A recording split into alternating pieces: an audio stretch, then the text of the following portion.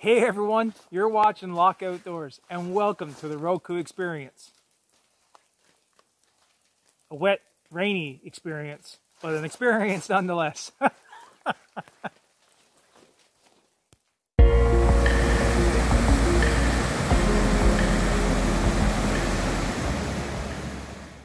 So, one of the things that no one will ever be able to say about me is that I'm a fair weather hiker.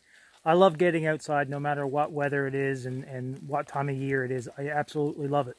So today, I'm just going to go for a short hike and I'm going to make some tea. And I figured with the wet weather and the rain, I'll get some practice trying to get a fire started in these conditions. So stick around. Let's see what we can do.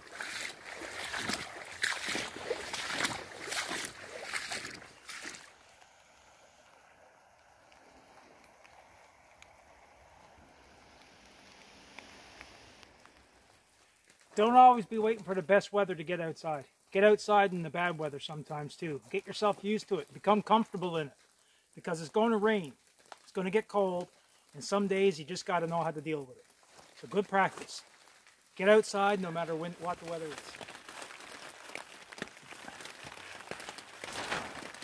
Well, I decided to come down to camp regardless of the weather conditions.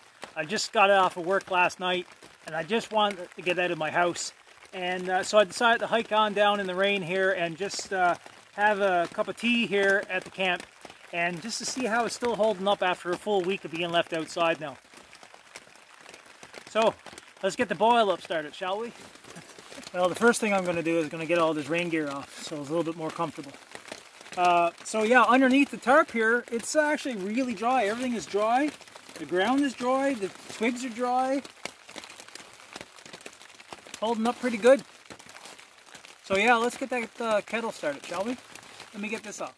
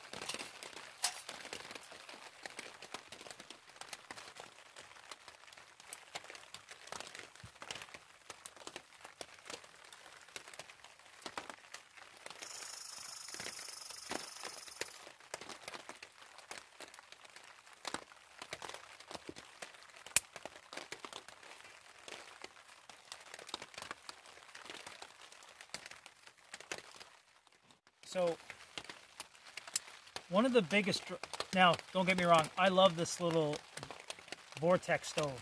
It's a Tom Shoe portable camp stove. I love it. It's done its job for me. But the worst thing about any of these types of stoves is that it requires a tiny amount of fuel to fit in here, and you need a lot of it, so you're constantly feeding it. But once you get it going, it goes pretty good.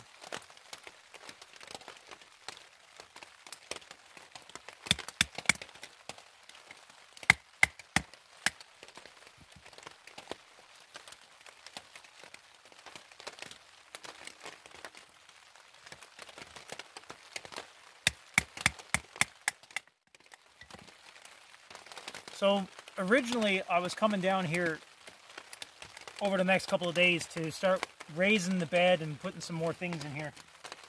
But today I'm just coming down for a cup of tea to get out of the house. It's been a hard week at work, and this is the only place that I feel where I'm successful. Even though I know I'm not completely unsuccessful, but here, I like how I feel about myself.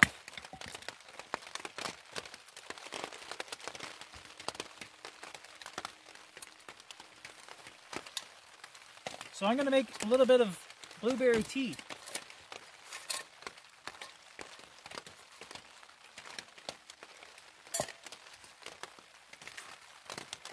Seeing I don't have any coffee with me today.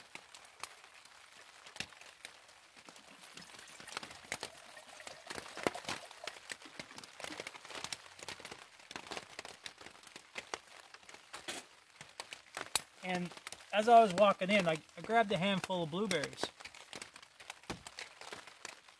So I'm just going to pinch them and squeeze them in there. The juices get out.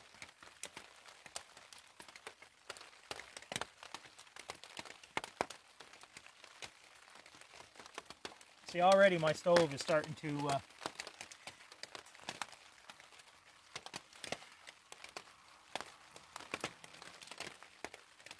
die out from fuel that fast.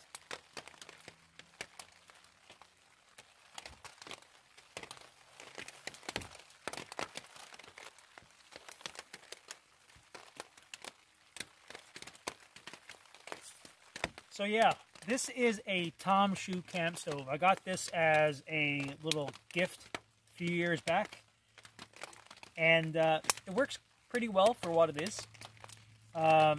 It's a good way of being able to have a controlled, contained campfire without having to be exposed to the elements, you know, like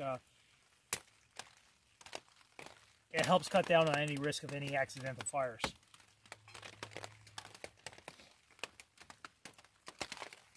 It's pretty small, pretty compact, but the biggest drawback with any type of stove like this, if you're using natural fuels, is you need to always have a lot of fuel on hand, because if you put stuff that's too big in this, it goes out. And so you got to put in thin, small stuff, and it burns so fast you're constantly feeding it all the time.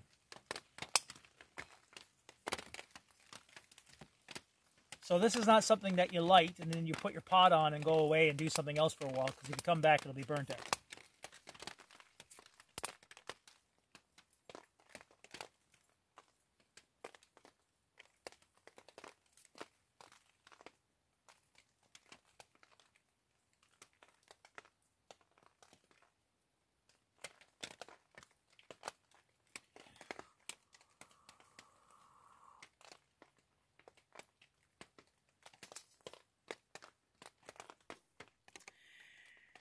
So there is some heavily boiled blueberries. I'm now going to pour it into the pot.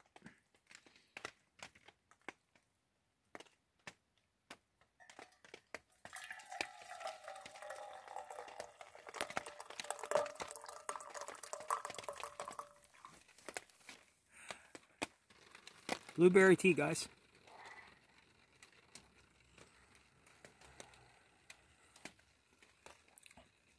Oh, that's good.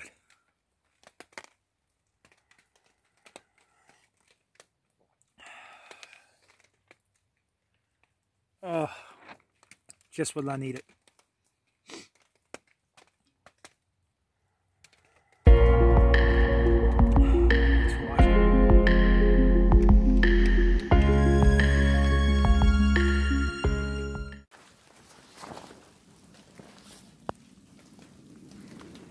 Hey everyone, welcome to Locke Outdoors. And you're...